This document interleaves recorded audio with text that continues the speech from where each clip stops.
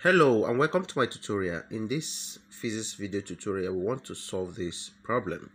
And the problem reads, show that whenever a plane mirror is rotated through theta, the reflected ray is rotated through angle 2 theta, provided the direction of incident ray is kept constant. So we want to see by the time you rotate this mirror, if it will give this 2 theta. That's exactly what we want to derive.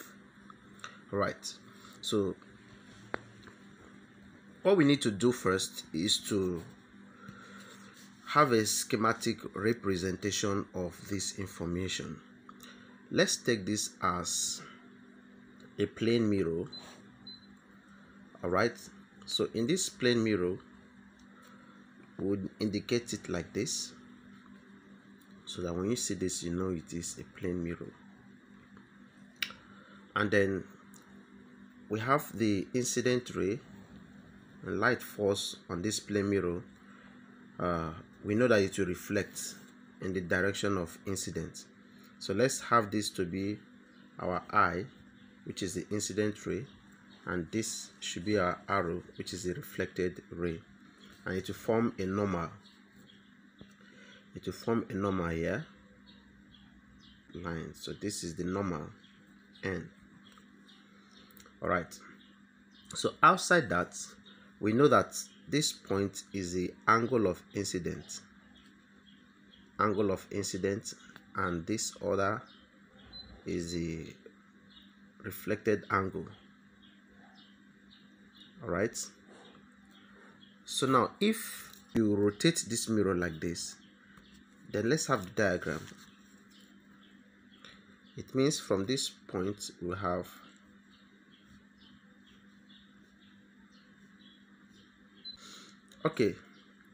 so here is also a plane mirror that has been rotated. So in this case, you have this point to be theta, and then of course this angle must be equal to this angle. That is, vertically opposite angle are equal. When you have something like this, vertically, if here is theta, here must be theta. The reason is vertically opposite angles. Right, so we've rotated this mirror that has x and y, and this is the rotation point where we have this to be equal. Since it is also a plane mirror, and then we have the angle of incident, we will have that this will reflect towards this direction too. So that means we have our arrow prime, because when you rotate this same angle of incident we create this reflected angle, and also create another normal. All right, it will create another normal here, so we'll have that to be like this. You can just make this n prime. All right, so let's start some derivative, and this will be an angle of theta.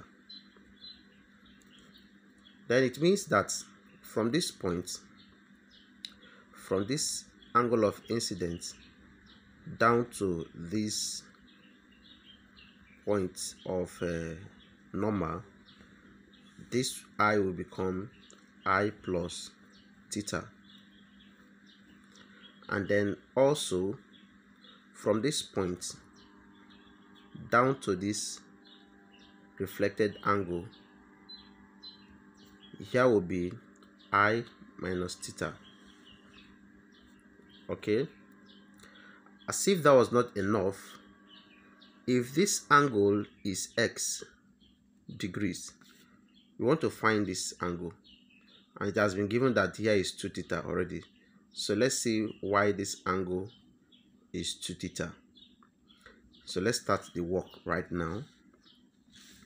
So from this angle, we have that angle from the diagram, angle I is equal to angle arrow, and of course from the law of reflection, we have that the incident angle is always equal to the reflected angle. So if I is 20 degrees, I arrow must be also 20 degrees. So literally you could also say that angle I is equal to angle I. all right, because the incident angle is always equal to the reflected angle, so you can represent it in this form. Okay, so we have that this angle I is also given as I plus theta, and this will be equal to, we have this one to be as for arrow, which is same thing as this. We have it as I minus theta. We need to add it to this x plus x degrees. You can make it any variable of your choice, it's not a problem. So at this point, we will have I plus theta equal to I minus theta plus x degrees. So let's collect terms. We have that I plus theta minus, if this crosses, we have minus I, okay? If this crosses, we have plus theta, and this will be equal to x degrees. So of course, from this point, you know that I minus I will give 0. So theta plus theta will give us 2 theta, which equals to x degree. So therefore, x degree is equal to 2 theta.